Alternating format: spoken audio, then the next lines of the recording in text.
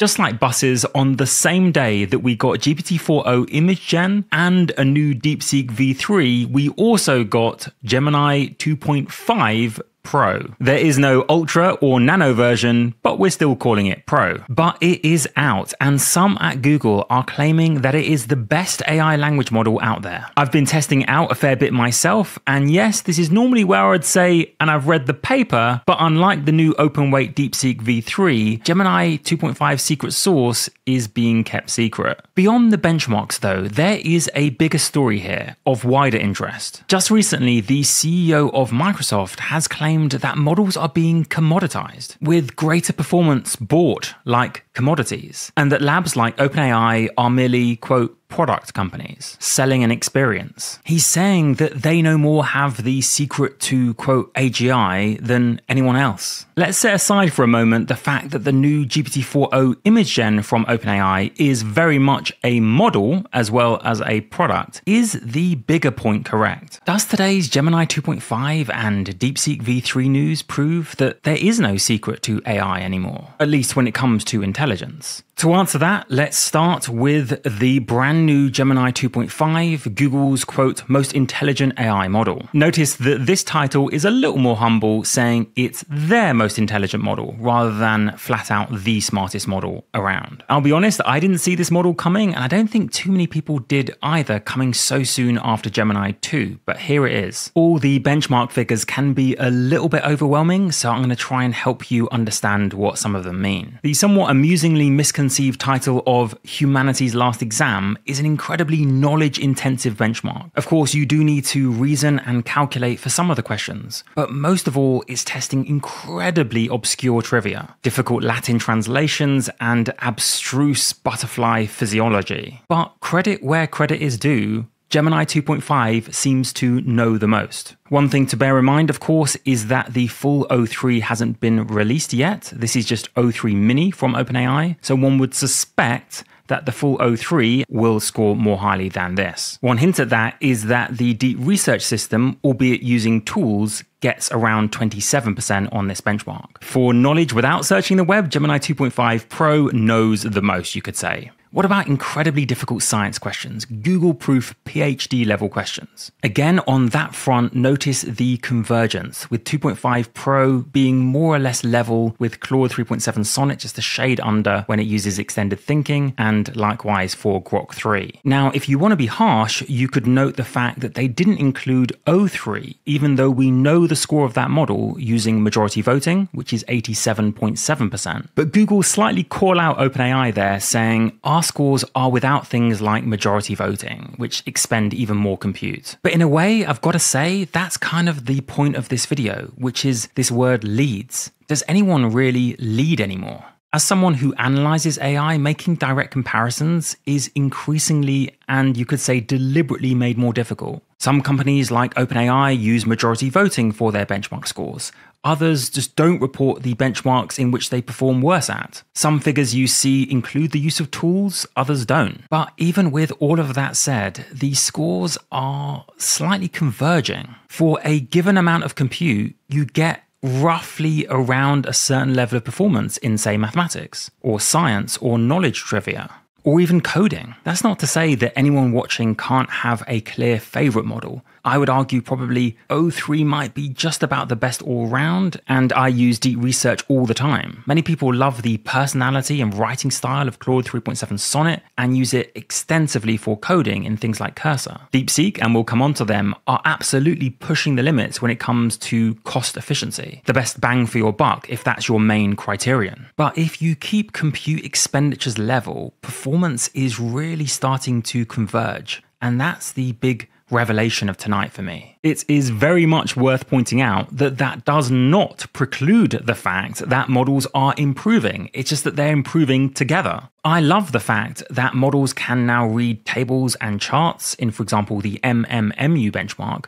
better than ever. In this case, Gemini 2.5 Pro is literally state-of-the-art. And its excellence in that particular category was reinforced by the Vista benchmark from Scale AI. Unlike the MMMU, which is multiple choice, the Vista benchmark gives the model a free-form response. And as makes sense for visual understanding, it tests things like, can you count how many things there are in an image? Can you use logic? Can you extract information? And not only is Gemini 2.5 Pro a huge step above even Claude 3.7 Sonnet in this capacity, it's actually the first model to get within touching distance of human performance in this benchmark. And those humans, by the way, were able to browse the web and take their time to answer, so that performance is pretty impressive. One quick benchmark I should include, even though it's slightly problematic, is the huge jump on the language model arena. Yes, it's community voted and it can be slightly gamed, but it is a huge delta now between number 1 and number 2. The eagle-eyed among you, though, may be noticing one big red flag about this benchmark, which is, where on earth is Claude 3.7 Sonnet? I have got to admit that in one area, Gemini 2.5 Pro is just head and shoulders above other models, and that is in long context. It can handle 1 million tokens, that's roughly, let's say, 750,000 words, when the other models in this chart can't even handle a quarter of that. But I would still argue that with one or two exceptions, performance across the board is converging between diverse model families.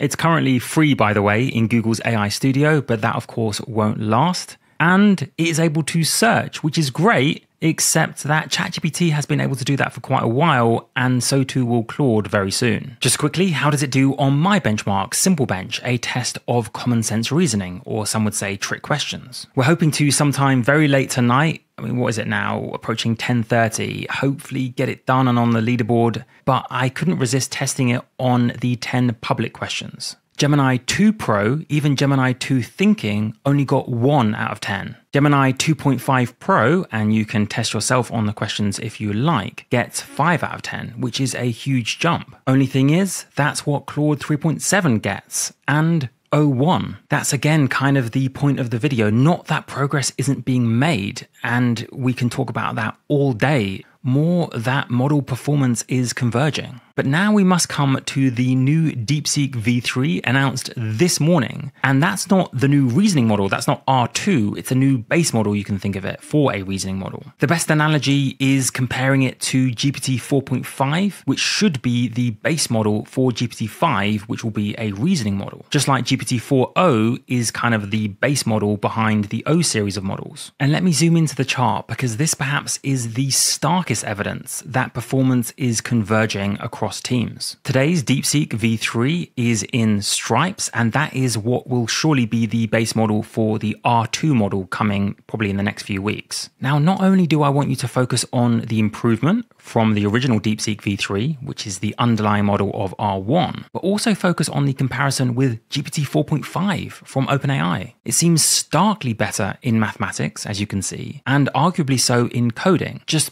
underperforming slightly for science questions and general knowledge. But remember, OpenAI was supposed to be 6 or 12 months or more ahead of Chinese companies. Now, the base models between the new DeepSeek V3 and GPT 4.5 are kind of on par. 4.5, don't forget, is the model that Sam Altman said many people will feel the AGI for. Now, on my Patreon, I'm going to be imminently releasing a documentary on the behind the scenes of DeepSeek and Liang Wenfeng, but I doubt he would say he's going to feel the AGI on this new V3. And yes, of course, I'm aware that unless they're backed by the Chinese state, and even then, DeepSeek might struggle to match the sheer compute of Anthropic or OpenAI. But nevertheless, as things currently stand, there is, for reasoning models, no clear moat. Before we finish then, 2 more cheeky bits of evidence for the commoditization of AI. Commoditization here being the argument that the only real differentiator at the moment is how much money you can funnel